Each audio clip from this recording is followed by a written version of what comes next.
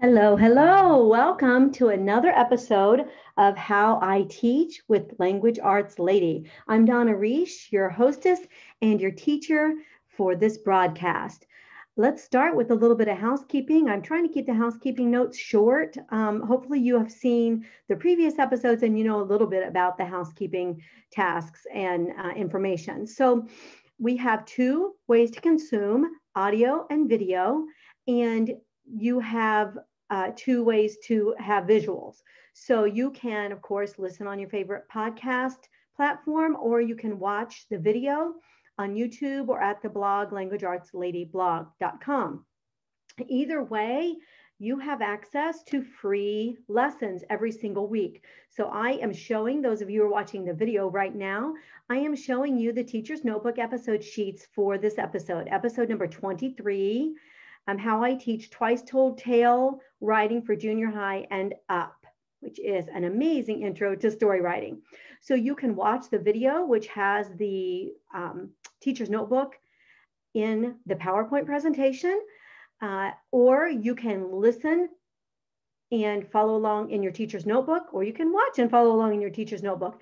Any way you consume, you want to be sure to grab your teacher's notebook, because as you can see when I scan through this, you can print this off, listen to this week's episode and last week's episode and learn how to teach this lesson, and then print this lesson off for your own students. So free lessons every week. With videos of me and audios of me teaching how I teach that.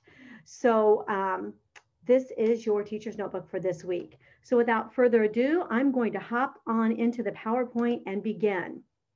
Last week, we started off with, let me get this slideshow going. We started off with the part one of this. So this is a two-part episode. If you remember right, I comically thought that I was going to do this in one episode in 30 minutes, which doesn't make a whole lot of sense because it's a two-week project and I teach it over 2 weeks of classes. So anyway, that kind of didn't make any sense. But so we're going to take off where we left off last week. But for those of you who did not watch last week, you'll want to go back and watch what leads up to today. So this is from a book called Twice Told Tales, Level 3, which all of my either Write for a Month books or my individual lessons, like the Twice Told Tale lessons, the Writing Box lessons, all of these will be up and for sale at Teachers Pay Teachers over the next school year. So right now, I think I have like 40 products there.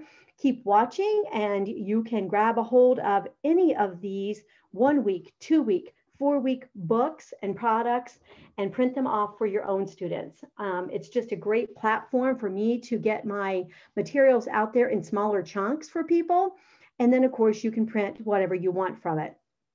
So this is a level 3 project, and that means that it is junior high, 6th, 7th, and 8th.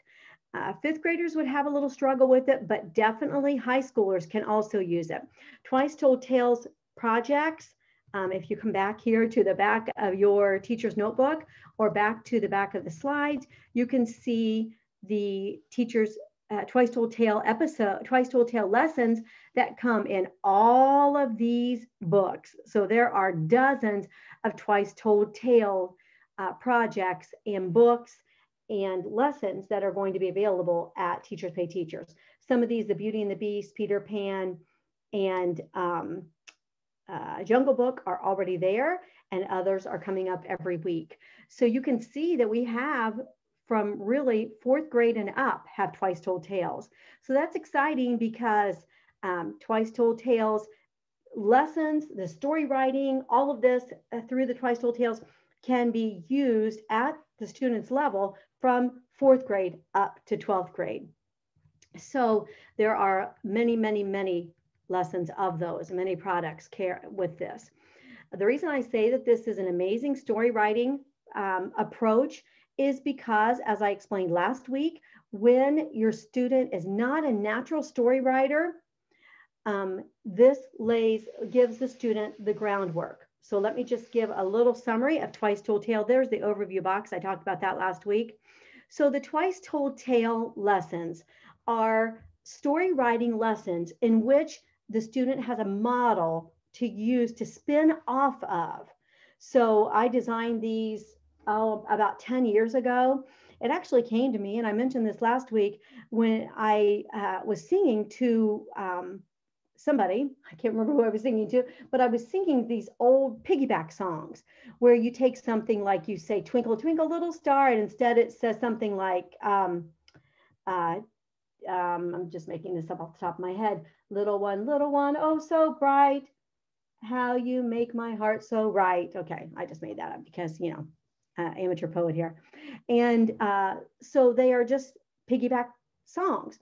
And so with that, I got to thinking, what if we could take a model story and that already has the a main character, some supporting characters, the plot, so obstacles, a resolution, that that story already has all of those elements, and we let students piggyback off of that, or twice tell, in the case we now call them TTTs, twice told tales, twice tell those stories themselves, but they don't have to come up with so much on their own, right?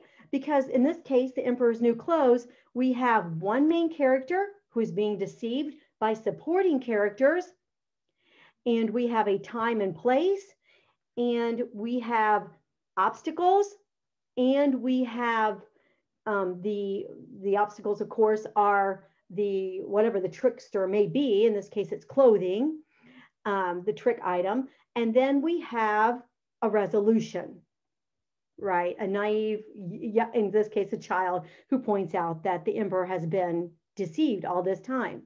So in a twice told tale, the model is given, and then students take that and they come up with their own emperor or their own person who is being deceived, their own characters who are deceiving that person, their own thing that they're being deceived by, and their own land, their own world, and the same type of resolution, and so forth. It's absolutely brilliant because I don't just, that sounded very prideful, but the reason I have found that it has been really, really genius through the years of teaching this and testing these books and these projects is because it takes your like advanced story writer and lets them just run with it, and they just love it. And it takes your novice story writer or even your reluctant story writer and lets them feel like they can really do this. So just back to the overview box here, see if I can make that bigger, see if you can see it. I don't know if you can or not. So I always give options that they could use if they can't come up with something on their own. But usually what these options do is it just gives them a springboard to come up with their own, right? But sometimes students who are reluctant story writers will use these. So it could be a general with a fake weapon, a girl with a fake beauty potion, a millionaire with a fake business, a person with fake money, a mouse with a mouse trap, a fish and a baited hook, a fish and an anglerfish. So let me make that smaller again. So those are some options. In ours, our sample, there's the model. I went over that last week, scene by scene, and described how we use the model. There's the model. And in our sample, we get to it, we have a general who receives new weapons. All right, so the emperor, in this case, is a general. So let me go, that's just, those are just your choices there. Where's the sample? Oh, I lost the sample. Okay, so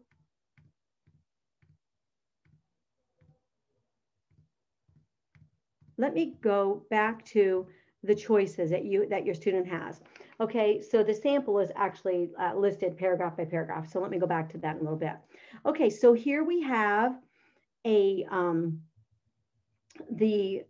two choices for your your avid story writer versus your beginning or intro story writer. Okay, so first of all, they choose their setting, and that's A2, the assignment there, A2. They choose their setting. So it could be in another world, it could be under the sea, it could be on Mars, it could be in pioneer days, it could be in another country during a certain time period, it could be in the Renaissance, it could be in the caveman, it can be any type of setting that they want. Then they choose their characters.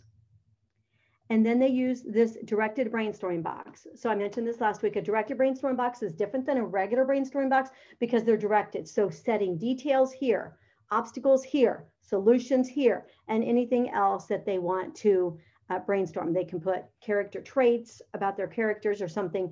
That last box is for them to decide. But this is directed in that they're not just coming up with anything. They are working, they're brainstorming settings. They're brainstorming obstacles, they're brainstorming solutions, and so forth.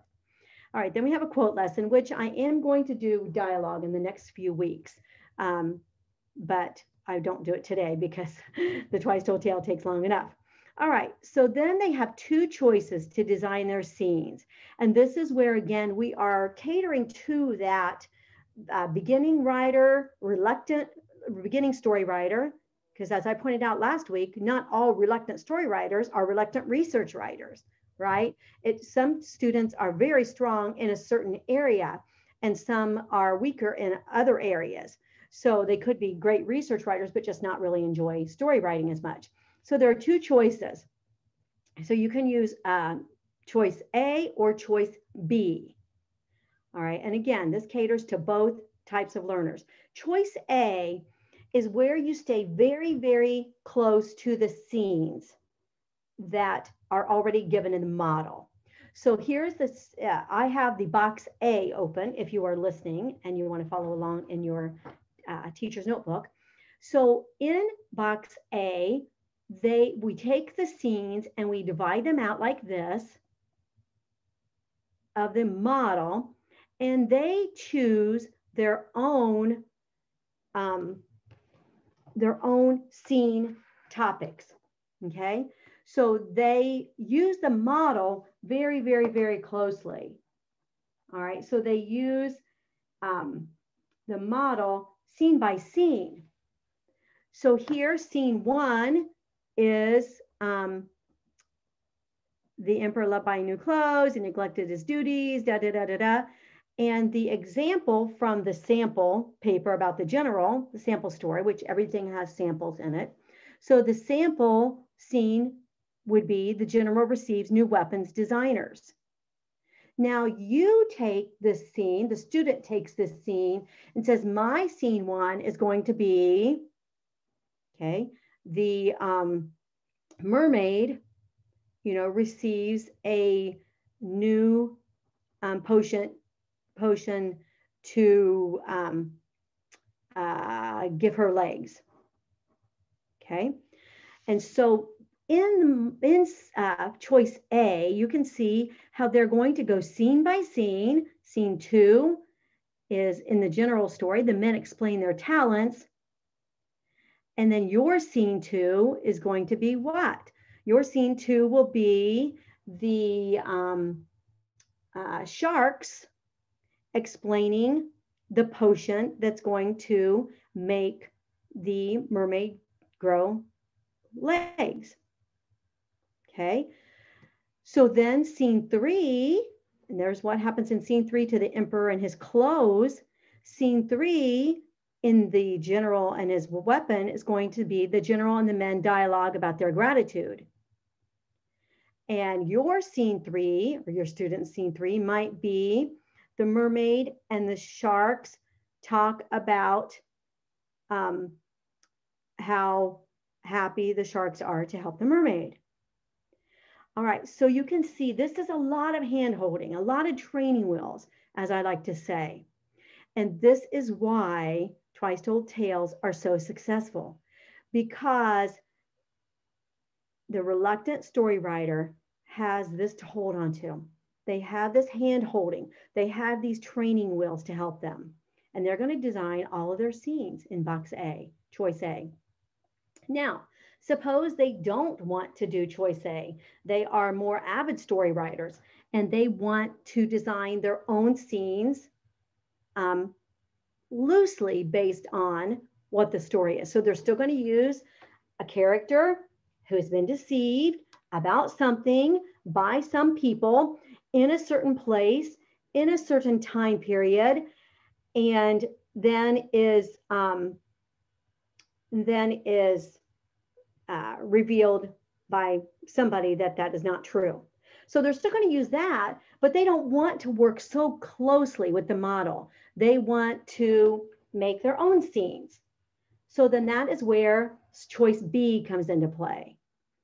And in choice B, they have, here's a sample. A mouse loves exploring. Scene 2, he discovers a pantry. Scene 3, he escapes from people. Scene 4, the mouse and his friend dialogue about danger. Scene 5, the mouse stays away and explores outside. 6, mouse grows bored and hungry. 7, sees piece of cheese in trap. Scene 8, mouse and friend dialogue. Scene 9, mouse caught. Scene 10, friend goes for help. Scene 11, cat and people nearly discover the mouse, and so forth. So this is a where the student wants to design it more himself. All right, so then, regardless of whether they use A or B, they are going to come over here and put all of their scenes down. Now, there are good reasons for this, okay? And some students will say, well, why can't I just write? Why do I have to put my scenes here and then outline? You know, I just want to write my story. And we know what happens, right? When students do not plan ahead for what they're going to write. I write 500 words every day minimum, and I always plan what I'm going to write.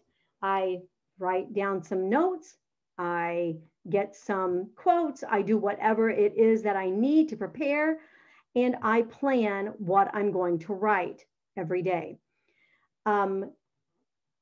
Novelists plan what is going to happen in this chapter, what is going to take place, who the characters are going to be in this chapter, and what kinds of obstacles are going to be presented in that chapter, what kind of resolutions, who's going to dialogue with whom, who are the characters. People who write well do not just sit down and write and hope for the best. Right? And I mean, we hear it all the time. Like, I just started writing and I couldn't stop. And the next thing I know, I had a novel. Not really so much, right? That really is not how it happens. And so this is directed, right? And again, it goes back to the methodology that I use in all of my writing books, and that is the directed writing approach. And that is where students are directed in what they're going to write. There's no vagueness. There is no, students saying, well, I just don't know what to write. I just don't know what to say. I don't know what information to get in the case of a research-based project. I don't know how to make points in the case of a persuasive essay. I don't know how to make something happen in my story. I don't understand what to do. I've chosen a mermaid and some sharks, but I don't know what to do. And the directed writing approach overcomes all of those writing obstacles, regardless of whether it's research-based, essay-based, or story-based, right? So this is just part of that directed writing approach, where the student is going to say, this is what's going to happen in this scene. Now it says my paragraph, quote, scene. In younger books, in the 4th and 5th grade books, their scenes are their paragraphs. Okay, so they don't do dialogue, so to speak. So in this case, though, from really junior high and up, they are required to have dialogue. Remember, I went over that overview box last week. And remember, we always teach all the skills that are needed. So they're going to be asked in this particular project to have X amount of dialogue, to have an onomatopoeia, to have a personification. They're going to be whatever they are asked to do I am going to direct them via lessons. I didn't put them all in here because it would makes the presentation way too long. But over a 2-week period, as they have this Twice Told Tale lesson, they will get every type of instruction that they need to complete this. Well, during that 2 weeks plus previous to this, right? So, we start out doing just quotes, one quote in a 3rd grade essay, and then we keep building and building and building and building. So they are going to be given all the tools that they need. And again, that is that directed writing approach where I am directing them step by step. So in this case, once it gets to junior high, they have scenes. And then within that scene, they might have multiple paragraphs. Remember last week when we went over the model, how one scene had 4 paragraphs because it had dialogue, people speaking back and forth. Again, I'm going to do a dialogue lesson. I don't know if it's going to be 24 or 25, but it's coming up in the next couple of weeks. So you will want to stay tuned for that and print off that dialogue lesson and use it because, I mean, not to be bragging, but I'm very good at teaching dialogue. I'm actually really, really, my strengths lie in teaching all types of grammar and stuff like that. Well, I guess I've written 50,000 pages and 20,000 of them were writing. So I guess I like it all. All right. So they're going to lay out their scenes, scene by scene, from either box A or box B. Okay. And then they're going to outline. All right. Now, I talked about how we have outline samples everywhere. Okay. So now I'm on the page, it says partial sample outline from model story. All right, so this is showing them from the model of the emperor how they would lay out their outline. So I'm just going to camp out here for a couple of minutes because I use all of this to teach from. All right, I don't just put the sample outlines or the sample papers in the books and have the students read them. See, then you can see that's how it's done, kids. No, I use it to teach from. So when I get to this is how this would go. I would say, okay, look here, guys. We have scene 1 is the emperor receives new weavers. All right, and then S1, S2, S3, S4, those are sentences. Okay, so they have sentence notes. And so this is what their outline is going to look like for their Twice Told Tale. And I specifically put the emperor one in because the emperor one is laid out like this, scene by scene, so it's really easy to understand. So I tell them, look there, guys, in scene 1, sentences 1 through 4 are outlined using symbols, right? Using symbols to outline, and there's no dialogue in that. Look at scene 2, the men explain their talents. Then we have dialogue. So be sure when you make your outline, you put your dialogue in, because when the first man speaks, there are going to be 2 sentences of dialogue. And then when it says other men, we're going to make a new paragraph, right? Which is part of the dialogue lesson that I'm going to be teaching you in the next couple of weeks. But I will have already taught it to these students. All right. So then they realize, okay, and when I check their outlines and I grade their outlines, they know that I have to be able to look at their outline and see, oh, here's your dialogue. Here are people speaking. Okay, look at scene 3. We have the emperor speaking. Then we have one weaver speaking. Then we have the other weaver speaking. Then we have the emperor speaking again. All right. And then, of course, I say, okay, guys, how many paragraphs are we going to have for scene 3? Well, we have the beaming emperor saying, give them the best cloth, clear rooms for weaving, grant them anything. Okay, that's going to be one paragraph. Then we have one weaver saying thank you. That's another paragraph. Then we have the other weaver saying too kind. And then we have the emperor again. So we're going to have 4 paragraphs in that scene. All right. Now, if you think to yourself, I can't even do this and I'm an adult, I want to tell you that my junior high and high school students do this week in and week out. All of the things that I'm teaching and how I teach, I have successful students, 50 to 60 students every semester live. And now this year, I have some online situations, trying to get co-ops so that I can be the co-op teacher and then the moderator can take in their papers and all of that. I have online private students as well, but just even speaking from the experience for the last 20 years of testing all of my programs, 50 to 60, and when Joshua was teaching with us, we had 100 students because he taught in another location, doing these things week in and week out with great success. And the reason is because they are taught all the skills that are needed for that project. When I bring this Twice Told Tale to my 8th graders, my 7th and 8th graders, 7th, 8th, and 9th, usually in the level B classes, or in this case, level 3 in the Write for a Month books, they have already done so many skills that are in this project that they've already done the simple Twice Told Tales in 4th grade with no dialogue. They've already done the scene formations in 4th grade, 5th grade. They've already done the obstacles. They've already done the resolutions. They've already done the paragraph changes. They have even done onomatopoeia and personification and different kinds of literary techniques. And so moving into this is not a big deal. They know and they trust me to not just tell them, write a story, to not just tell them, write a story based off of the Emperor's New Clothes.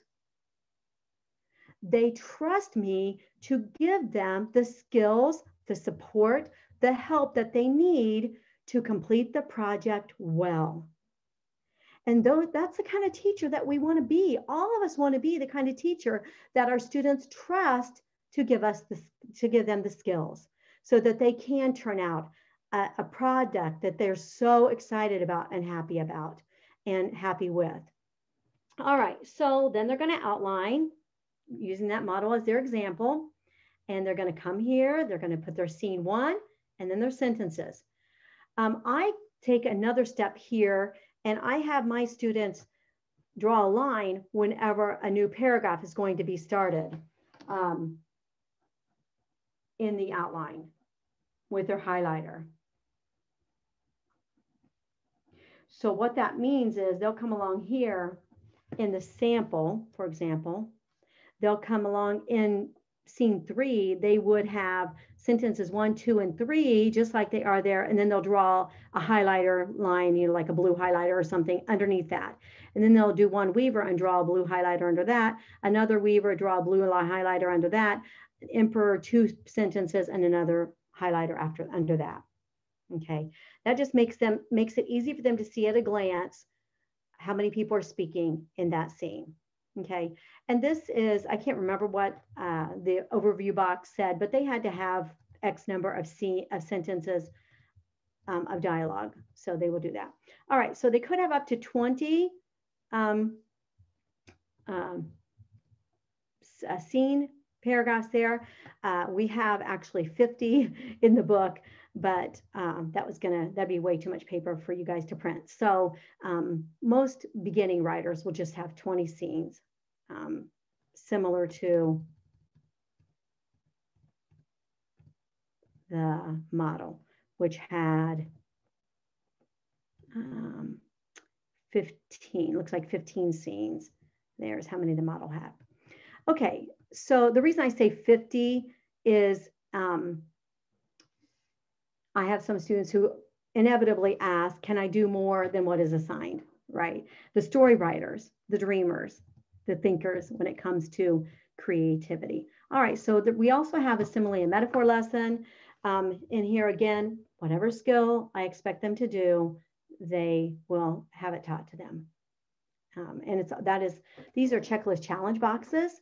So I didn't put the checklist challenge in this because usually when a student has not done the checklist challenge that much, to bring that skill of the checklist challenge and at the same time as this advanced Twice Told Tale skills, the advanced Twice Told Tale skills is a little bit much. my kids have done the checklist challenge since 2nd grade, so it's no big deal for them. All right, so that is how I teach Twice Told Tales. It is a wonderful, wonderful invention. It will take your students from non-writers to writers of stories, and it will give them confidence. That is one of the greatest things, I think, about some of the directed writing. The writing boxes for 2nd through 6th grade, and the Twice Told Tales for 4th through 12th at each grade level, right? You know, you don't bring a 4th grader and have them do this project, but the one great thing is the confidence that it instills. The directed writing approach will give students confidence to write. And I see it week after week, and it is a joy to see. All right, so let me go to the back matter. You know that you can get your episode sheets. You can get them all at once in / teacher's notebook, all in one PDF. So that will be 23 teacher's notebooks for you with free lessons in them. You can get your this week's at / how I teach. All right, there are some free products. These products, again, come with videos of me teaching your students, not you. So it's really, take a couple weeks off. There you go. All right, and then here are the Twice Told Tales that are either out now or will be coming out. So if you have a junior high student that you are watching this episode and you are looking at this saying, my 8th grader cannot do that, all you have to do is come back to a level 2 one. So let me see which ones are level 2 here. Fairy Tales, that's 2. That's Goldilocks. The Twice Told Tales 2, that's not listed there. Twice Told Tale level 2 book has 2 different lessons in it. So you can go back to a level 2 and start your student when dialogue and the lengthy number of sentences and paragraphs are not assigned. So just go back to a level 2 Twice Told Tale. All righty, and we also have Twice Told Tales in the semester-long meaningful composition books. So 5.2, 7.2, and 9.2 are our creative writing books. They all have those. And then 6.1, I don't know why 7.1's not there. 6.1, 7.1, 8.1, 9.1, and then the Jumpstart books also have them for remediation. So, alrighty, you can still create a class. It's not too late. It is, I'm recording this on August 3rd. So it is time to start. We are going to start classes in 2 weeks, but you can create a class with me where I teach locally, or I teach online to your small group, to your family.